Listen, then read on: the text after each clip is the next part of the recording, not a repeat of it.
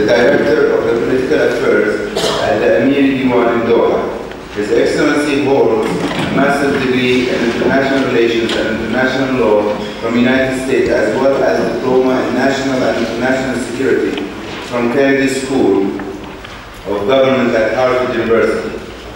In addition to his many other qualifications, His Excellency is the former Qatari ambassador to the United States of America, as well as having served in several other countries. This will bring a particularly interesting perspective to the topic at hand. Welcome, Sheikh Abdul. Please permit me at the beginning to thank His Highness Sheikh Mohammed bin Zayed Al Nahyan for extending this kind invitation for me to speak at this distinguished gathering. I also would like to thank our friend Dr. Jawad Saweedi and Mr. Jeff McAdler and their staff for organizing such a timely meeting. I was asked to give a Gulf perspective of the United Kingdom's role on Gulf security. It is only befitting that we're here to discuss the role of a nation which had invented the term Gulf security in our modern time. Let us not forget that it was the UK which set up the first successful security system in the Gulf. Before I tackle my topic, let me give you a brief idea about the British involvement in the Gulf affairs. I'm not going to discuss the morale behind the British involvement, but rather stating some facts. In fact, many would argue that Gulf security is defined and maintained by the United States of America, and the rest play rather a supportive role only. For the time being, I can see the validity of this argument since the United States is providing the military presence, or most of the military presence, to counterbalance the combined strength of Iraq and Iran. Having said that, I believe that the United Kingdom's role in the Gulf should essentially be one of injecting a measure of flexibility to the United States dominance on the region. The United Kingdom's role in the Gulf should not be confined to the military field only.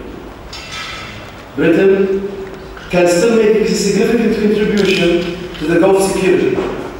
Its principal interests in the Gulf are the free access to oil at a reasonable price, favorable conditions for trade and investment, and of course the safety of British citizens.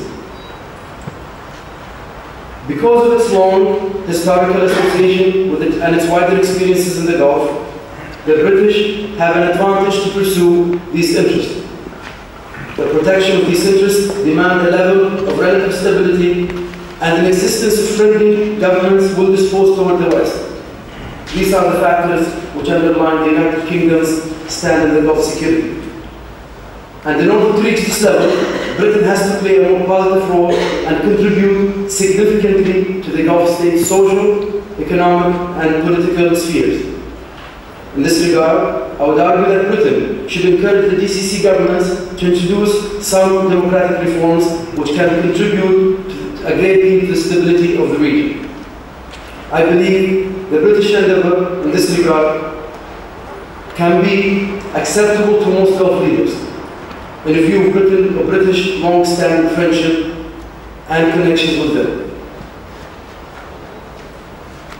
Considering Britain's traditional relationship with the Gulf states, I believe it can play a very effective role in dispelling the various boundary disputes left behind in the Gulf as a British legacy. That can be a great contribution to the Gulf security.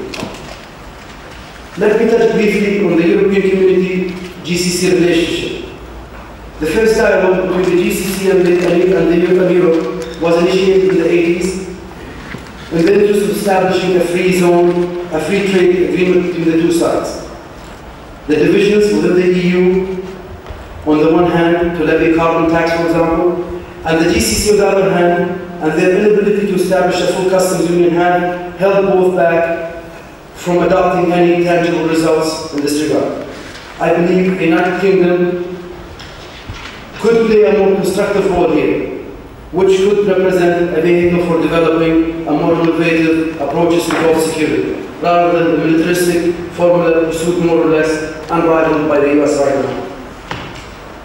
I hope today's meeting between the GCC foreign ministers and the European Troika put us on the right track. Regardless of the differences I've mentioned, the UK should push for the completion of the process of establishing a common GCC Europe tariff system and console the European divisions in this matter, in order to open the way toward a free trade with the European community. This, in my opinion, would contribute a great deal to the Gulf security. To summarize, in light of the British historical interest and considering its present involvement, there should be a more active role in the matters of Gulf security. As in the Gulf War of 1991, more British commitments, where British commitments ranked second to the United States among the non-Arab participants in the Gulf War in the international coalition. The United Kingdom's commitment represented one of its largest overseas deployments since World War II. In spite of the United Kingdom's own economic constraints and its supporting role to the United States in the Gulf security arrangements, I believe the UK's active role is essential to providing a measure of flexibility to the uncompromising American policy in the region. The United Kingdom could work closely with the GCC member states, both collectively and bilaterally, in order to keep the channel of communication open to the future. The UK could also use its long historical association and its wider experiences in the Gulf affairs to work out a formula for Gulf security to balance the militaristic formula associated with the US military threat in the Gulf. This formula could be derived from the strength of its bilateral social, economic, and political ties between the US and the GCC, between the UK and the GCC states. That, in my opinion, would be a great achievement for an area which so far has been neglected in the wider perspective of the Gulf security. That border Gulf security is what we are all working and hoping for. Thank you very much. Thank you very much for this elaborate presentation, and I think there are a lot of points to be covered in this presentation and for discussion. The floor will be open for questions and answers. I think Sheikh Rahman preferred that you ask more questions, and we have enough time for discussion. Any questions? I wonder if Sheikh Saud could elaborate on the role of British government for democratization the Gulf countries.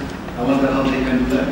Well, first of all, I think as we all know from historical events, stability and security of the Gulf is not only maintained by military presence of foreign forces. It is truly the greatest element we give to stability is the local and economic and social stability.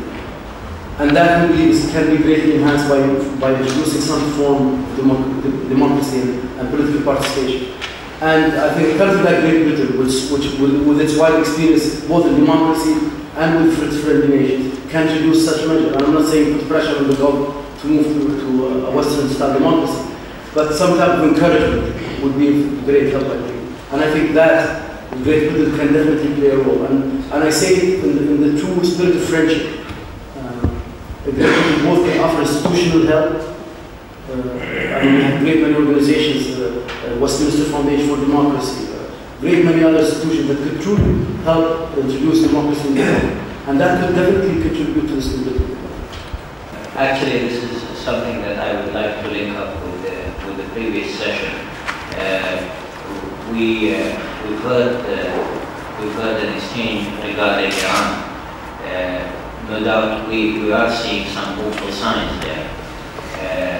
We also hear that what we are really waiting for, other than the kinder, gentler words, we're waiting for some also action to show us that there is actually a real shift or change of direction in Iran. In some areas in the Gulf, we are skeptical of that. But I would like I'd like Sheikh Rahman to address the issue, and I think it all connects really, the issue of what kind of action from the new Iranian leadership can be construed as a truly shift, a new shift that one can draw hopeful signs from. Thank you very much. Thank you, Dr. Raj. I think this question is quite important, and frankly, I heard with great interest Sheikh Salman's comment earlier, which I agree with. I think we should not overemphasize the Iranian moves vis-a-vis the issue of becoming more moderate. However, I have to be very fair here. Frankly, it is wishful thinking maybe on our side to see Iran become much more gentle member of the Gulf. I had the privilege of accompanying His Highness the Emir during his latest visit to attend the Islamic Summit. And frankly, we have had meetings both with Rafsanjani, with Khamenei, with Khatami. We are hopeful. I don't know if these signs are truly 100% guarantee for success. And sometimes, as a matter of fact, I think if we give them too much credit, or if we come too close to Khamenei, to Khatami, that might hurt them, as a matter of fact. There are quite a few theories about this. I've talked with my friends in the States, and I've talked with some of our friends in Great Britain here. And the true fact is that we all have to be vigilant, pay attention to these signs, give them credit when we can, but not to overdo it, because genuinely we can hurt the whole process. As Sheikh Salman just mentioned, the islands are still occupied. The question of terrorism still lingers in the West, in particular. The help within the peace process goes up and down. At the end of the day, we are all hopeful in the Gulf, frankly. We'd like Iran to become a more moderate element in our Gulf region. Frankly, their role in the Gulf War, for example, I believe was quite good at least, where they have not played a negative role toward the liberation of Kuwait. They have not been very helpful in the military sense. But them being neutralized was quite helpful to the Gulf. Their position was quite good. We hope that what Khatami is trying to make will succeed, because at the end of the day we have to live in the Gulf, right? And that whatever military presence is always a temporary measure. And I want to link this to the question that our dear friend Abdul asked earlier. Having political participation, economic stability, and good neighborly relations with your nation states that are in the Gulf is, after all, what we thank you. Fred Halliday, London School of Economics. Following on from the question about Iran and the policies of both the GCC and Britain towards Iran, I very much agree with those who said that it's early days yet, particularly because the question of the centre of power is not resolved. And it's been said there are 3 presidents in Iran, not one: Khamenei, Qaddafi, and also Rafsanjani, who has not yet made up his mind what role he's going to play. But that having been said, I think it's important to stress, if you're looking at the world from Tehran, you're not just looking at one regional problem. You're not just looking at the problems of the Gulf, or Tunisia in particular. Iran is involved, by my count, at least 10 regional conflicts. We have a border that has been defined in the 70s. We have continued dialogue. We disagree very often on a few issues. The issue of peace process, for example, we openly disagree, and we mentioned this to Iranians. I think we're beyond, I think confidentiality measures is usually between parties that are at war, for example, and maybe they've had ceasefire and they're trying to build their friendship back. We have last communication with Iranians. The question is, frankly, is the Iranian stance vis-a-vis issues that we very dearly think of, i.e. the islands of the UAE, for example, or certain threats earlier on when the revolution just started. Now, we also witnessed what President Rafsanjani has done when he went to Saudi Arabia, his brief visit to Bahrain. All these are continuing discussions. I think we're beyond confidence building measures. The question is, how could we include Iran in a system that they would become member of? Now, the question is that Iran, we do consider to be a threat. Frankly, we believe that Iran ultimately is more a threat to the Gulf than any other country. Perspective. Having said this, if you're trying to plan something against a nation state that you consider to be a threat, it's very hard to include them in that process. I mean, it's like asking the Soviet Union in its old days to be part of NATO. It is conceivable now that they would become associated with NATO, but it's very hard to try to get them to become a member of that military alliance.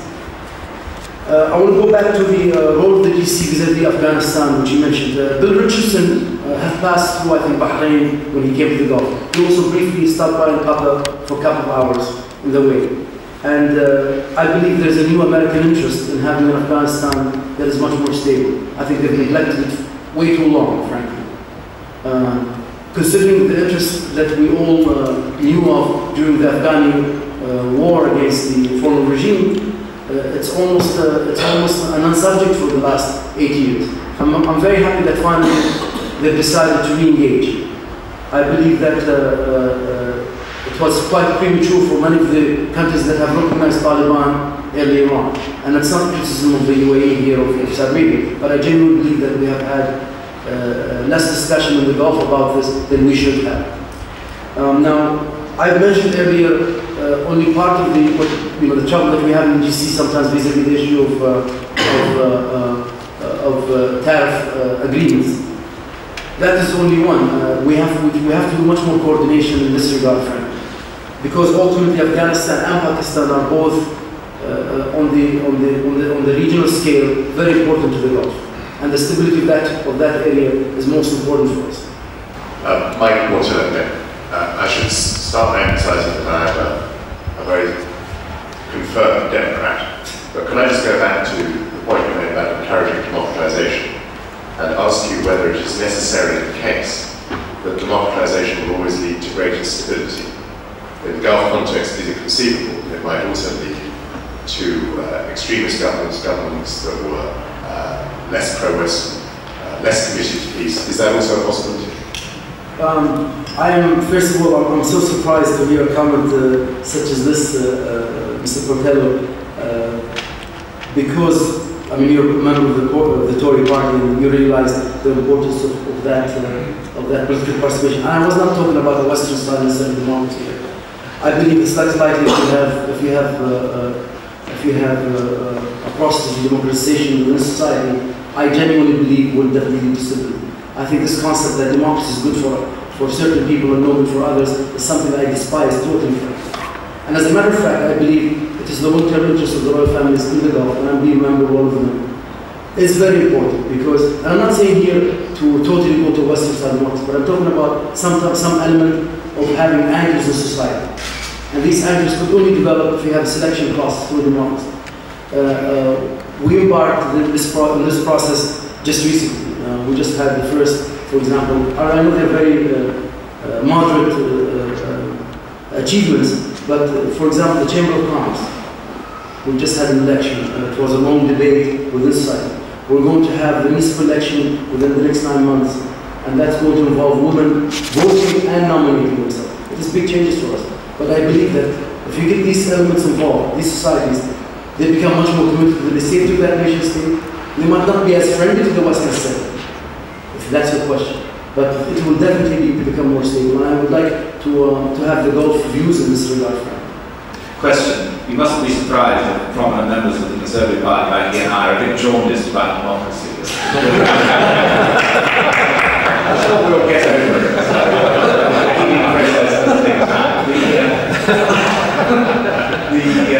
The other thing that I really wanted to ask you is, of course, Your Excellency has spent most of your career in the United States. You were educated there. You were ultimately ambassador there. You spent a number of years in other roles within the embassy. And I was interested to know, in your view about the UK role, really to mitigate some of the consequences of American policy and attitudes towards the area. Now, what if you could say, first of all, in the nearly 20 years that in one way or another you've had an intimate connection with the United States, have you seen any development without wanting to sound patronizing, or I might suggest a more sophisticated approach to some of the problems of the Arab world, and an approach that appears to recognise some claims to equality of the interests of the Arab world with the interests, obviously previously preeminent interests of Israel, which has always been in conflict with America playing a constructive and accepted role within the Middle East, except the necessity of their military might from time to time. If I were to ask you for 2 or 3 ways in which you think the British would be helpful in mitigating some aspect of American policy, what would they be? I think your question is quite important, frankly. I hope that my school in the States and my work there will not affect my relationship in here, because I truly also have gone to school here and do enjoy my friendship in the United Kingdom. However, going back to the questions, I believe Great Britain does have a level of sophistication vis-a-vis the Gulf that no American could achieve, frankly. And that's purely because of historical relations, frankly. And then the level of trust, the level of friendship. I say this because even on the personal level, we find a great deal of number of Gulf leaders who maintain residences here, who like to associate themselves with Great Britain.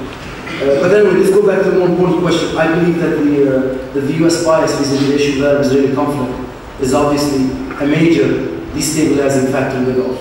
Frankly, one of the major issues that we, quote-unquote, the friends of the West within our governments are very often criticized because of, very easily because of the Arab-Israeli conflict.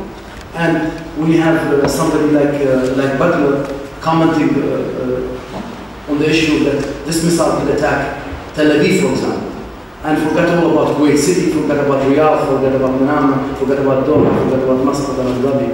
It's quite disturbing that. It does not help, nor does it help the West, the pro-West members of these governments. I want to go back to your questions about how could we help. I think the UK is already embarking on that route. The conference in London next week or this week about the peace process is a beginning plan. Having the Prime Minister or actually Robin Cook show up there, try to go to Jebel Ghanem is a very important fact. I think you can do more by visiting the Orient House and a few other places in East Jerusalem. But in essence, we all recognize that it has to be a supportive role to the US. And I think you probably know this more than anybody else. It's quite difficult because of the checks and balances system in the United States for even the Gulf to comprehend what's going on here. I mean, very often the administration came to us in a personal way and said, please go talk to Gilman, or go talk to Lee Hamilton, or go talk to Senator X, Y, and Z. Because it was so hard for them, because they will not appropriate the money, or frankly make it difficult. I remember last summer, for example, I received a phone call from RAHMAN, who was the Palestinian representative in Washington. And I'll just say this story because it was very indicative of all the complexities of the US system and how hard it is for us in the Gulf to recognize. He called and said, you know what, can you imagine this? They've just, our term have expired, our 6 months. Every 6 months the Congress would waive the terrorist organization statute vis-a-vis Palestinians, and he would be allowed to continue his work there. So the FBI came and asked for the office to be closed. Now it's interesting, the only way he survived in Washington is because his wife happened to be an American. That's the only reason why they let him stay in the States. And he has an administration who was trying to negotiate in the peace process, trying to look level-headed and impartial. And the legislative part of that government have asked the Palestinian president to leave that country. And if it was not for his wife's American citizenship, he would have been kicked out. It is very difficult for us to understand this. And frankly, I think the Americans sometimes in the executive branch find this quite helpful in the process, both in weapons sales, in asking for things from countries, which is fine. I respect their system, but the checks and balances, frankly, is something that we have to work with. It's unavoidable. These things that I try to articulate vis-a-vis the issue of Great Britain, for example, they can be great help in this process. And I genuinely believe that Tony Blair has done a great deal and a great accomplishment by having the conference movie here. And I'm an optimist by nature, and I believe that the fact that they would go on to meet here will create some expectations, which would force the leaders to try to compromise. And I don't think Yasser Arafat could compromise a great deal more, frankly. We just had the Hamas leader in Doha on a private visit.